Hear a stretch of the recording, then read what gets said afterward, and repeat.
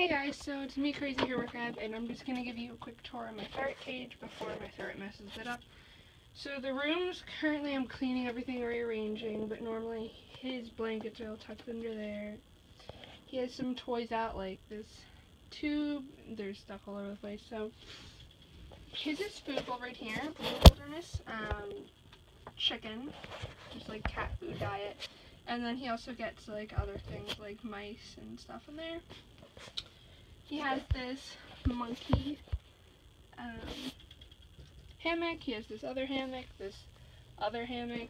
He has a water bottle here because he just can't, he doesn't do well with the bowls.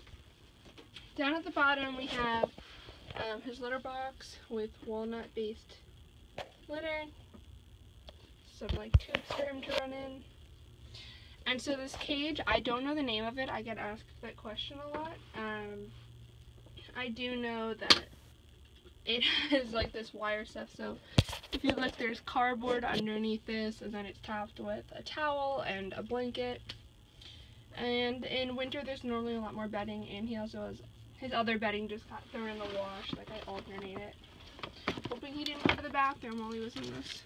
He didn't. He's a good boy. He's a good boy. Oliver, go in your cage. Alright, that's it. Bye.